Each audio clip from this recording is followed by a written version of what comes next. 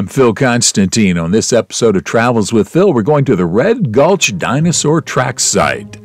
I'm located in San Diego, California, so let's travel across the American Southwest and head up to where this is located in the state of Wyoming. You can see it here as we zoom in, and that's the tracksite itself. This is a Bureau of Land Management area, and they built a little walkway out there and some picnic grounds and some shelter.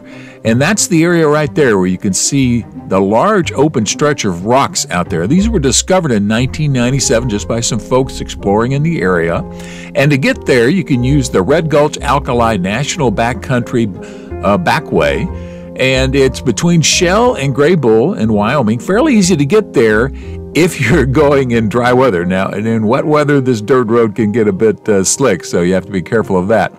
But this is what it looks like, a little bit of an aerial view here. You can see the little walkway out on the right, and you can't actually walk out in this area unless they change the rules at some point in the future.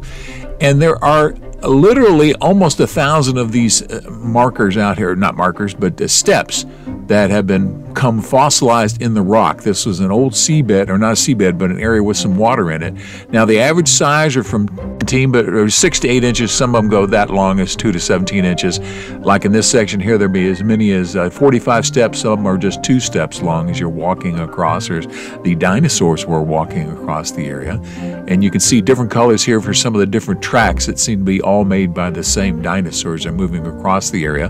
This gives you an idea how big some of the steps are. Again, they vary 6 to 8 inches on average. And this is the kind of dinosaur that was out there, roughly the size of a man vertically. And this is the kind of land it was in that when the steps were created. Zooming here a little bit, now you can see it may not necessarily be invisible, but now as you get closer, you can see these 3-toed prints here. And then this is a close-up of one of those. Now you look across some of these photos I took. All right, there they are. Circle them out there. We're going to go to another set out here. This is a longer set of tracks. You can see them going away from you here, heading straight toward the top. And now I'll put little markers in there so you can see where the individuals are at. And when you're standing there, it's much, much easier to see. So it's a long stretch of it here. It goes for a couple hundred yards. And you can see different areas. There are different sections where there are more, a few sections where there's less.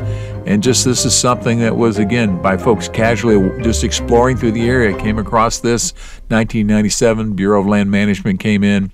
Again, built the little walkway that you see on the left there, so it's easier to see it from a little bit above so you can get a better idea of what's going on out there. And a very, very interesting site. If you ever find yourself in Wyoming, I highly recommend you going out to visit it. Thank you very much for watching this video. Please feel free to make comments below as long as the language is family friendly. And if you like this video, please click on the thumbs up button below. You can also subscribe to my YouTube channel by clicking on the circle with my picture in it in the lower right hand corner of the video. The arrow is pointing at it now. And once you have subscribed, you can be notified of when I have a new video posted by clicking on the bell icon in the description field below the video. Thanks again for watching.